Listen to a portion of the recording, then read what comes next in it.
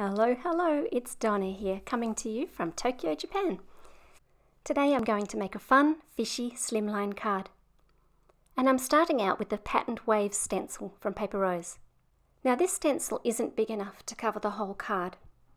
And so I've worked out a little trick to get around that.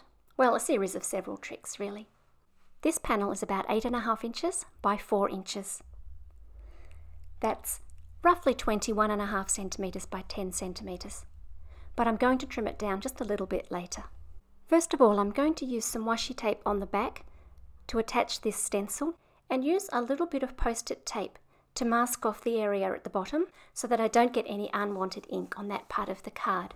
And I'm going in with my Versamark ink pad and just dabbing carefully so that I don't squish any ink underneath the stencil all over that area.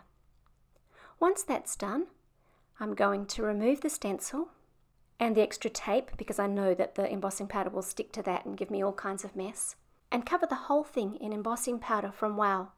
This colour is called Under the Sea and it's a green colour with lots of sparkle to it. There's a tiny bit of sticky residue left behind where I've peeled off the post-it tape, and so I'm just going to use a paintbrush to clean that up before heat setting the powder.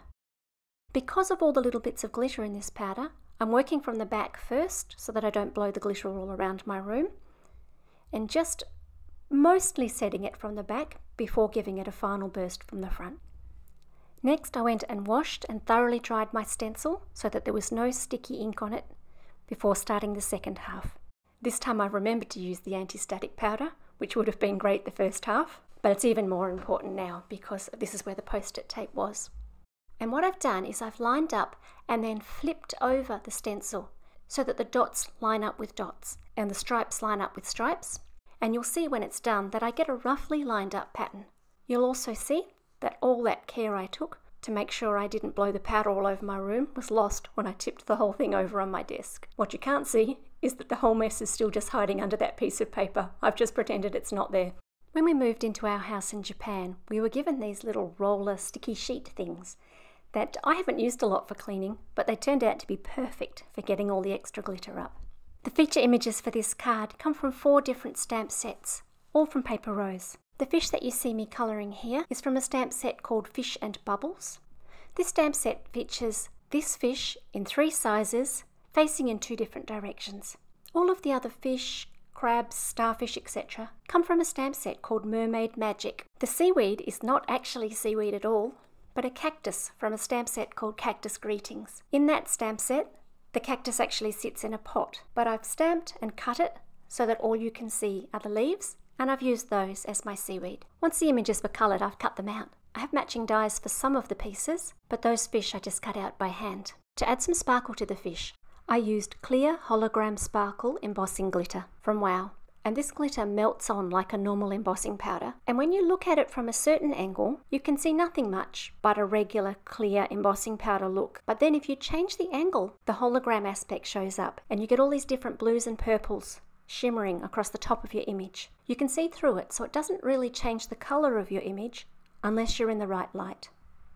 I'll try and capture that for you. And you can see here me twisting fish around in the light to try to capture that sparkle on camera. Next, it's a matter of working out what arrangement I want. The only thing I knew for certain was that the seaweed would go down the bottom, obviously, and that I needed something across that line where the 2 halves of the stencil didn't quite line up. It's pretty close, and I think perhaps it's something that only I would have noticed, but I was pretty sure that I wanted to cover it. So initially I have my big fish across that line, but once I'd done my sentiment, I changed my mind and put my sentiment there. The sentiment is in 2 halves. The first part says swimming by to say, and I've heat embossed that with white powder on black card. The second half of the sentiment, the hello, is from a die from Paper Rose Studio with the very long name of Hello Chunky Double Layered Metal Die. I've used all 3 layers of the die, but the 2 matting layers I've done in white because I didn't want my card to be too busy. To make the word hello, I used the same pinks that I used on my fish and coloured a little scrap of paper. I cut the hello out of this so that the colours would match nicely with the rest of the card.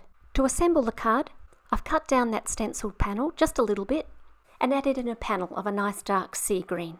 I've put foam tape on the bottom of everything that's going to go on the front of the card with the exception of the cactus seaweed. And then it's just a matter of finding a layout that I like and gluing everything down. I'll swirl that card around a little bit more and try and catch the light for you. And then I'll leave you with some photos of the finished card, which once again I've taken from all different angles, just trying to capture what the card looks like in different lights. If you've enjoyed this video, please press the thumbs up button. And if you'd like to see what's coming next, then please subscribe. Thank you for spending your time with me. Stay safe, everybody.